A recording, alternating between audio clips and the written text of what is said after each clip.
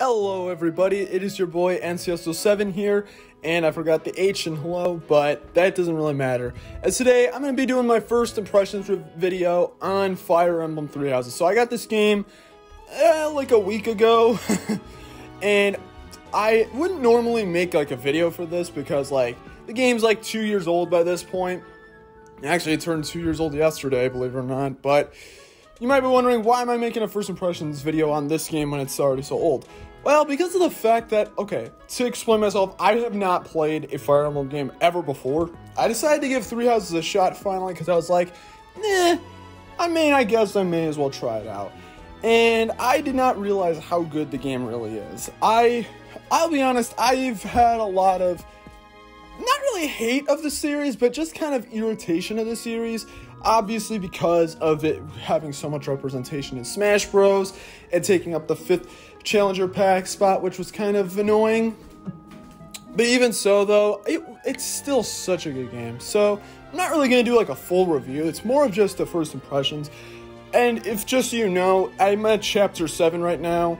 So, yeah, I haven't really played anything past that. And I'm doing the Black Eagles route. I think it's that. Whatever one is with the red. Edelgard, whatever.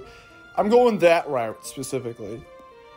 And oh my god, the game is so good. Like, I didn't really expect myself to enjoy it as much as I thought, as I actually do. But man, it is just such a good game. This game looks really nice to start off. Like, it just looks so good. It kind of reminds me a bit of Persona. Actually, this game reminds me a lot about Persona, since it has the split gameplay of exploring the monastery and increasing bonds with your fellow classmates, as well as the battles, and I'll get into that a little bit later, but seriously, going back to the presentation, this game looks so good. It looks really, really good. There's a lot of detail to the models. They all have so many expressions. It's so good.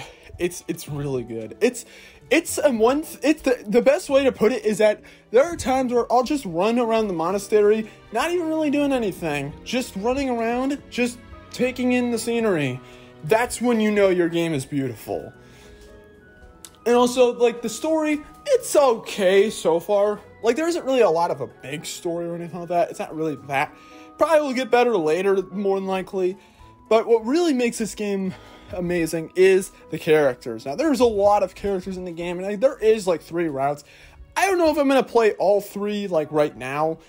Maybe. I doubt it, though.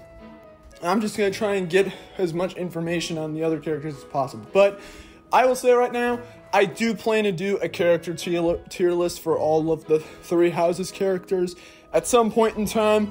I don't know when, but there's a lot of good ones. Also, Dorothy is Bay. But anyways, moving on to the gameplay. So the gameplay, again, like I said before, is split between the monastery gameplay and the actual battle gameplay. I'll start with the monastery since I kind of mentioned it before. You basically do things with your fellow comrades to increase bonds with one another so you can reach support, see some more support conversations.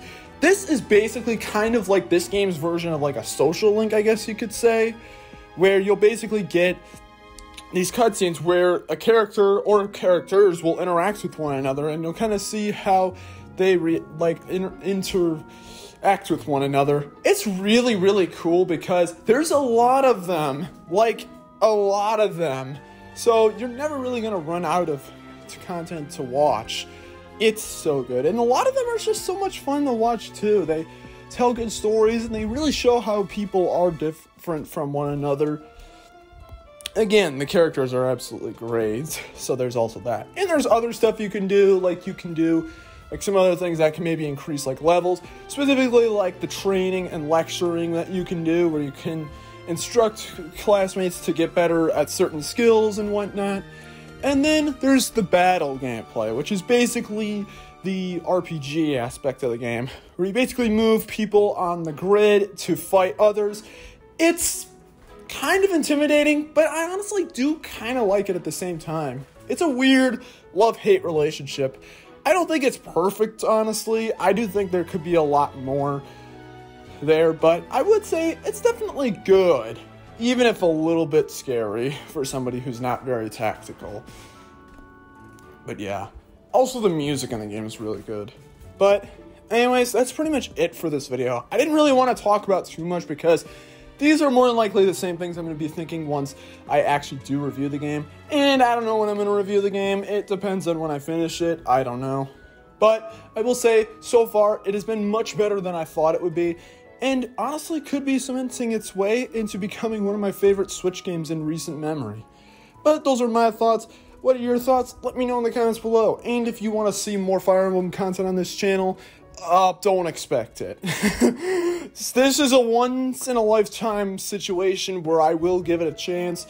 I probably won't do much more, other than the review and, of course, the character tier list. But otherwise, probably not. But anyways, thank you guys for watching the video. If you did enjoy, like and subscribe. And I will see you guys next time. Peace out.